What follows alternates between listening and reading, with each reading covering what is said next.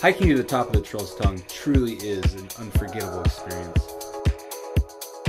You know, it's one of those places that you see pictures of it online, but you don't really understand what it takes to get there.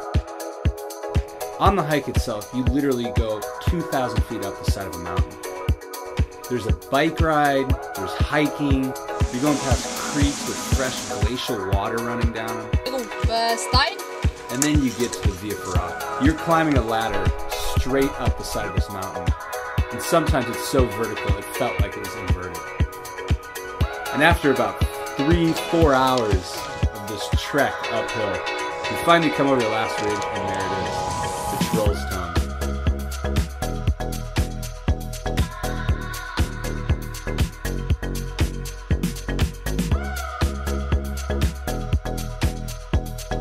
This tiny piece of granite rock that just looks like it's levitating over the top of this canyon. And after hours of a physically draining hike, you're so stoked to be at the top.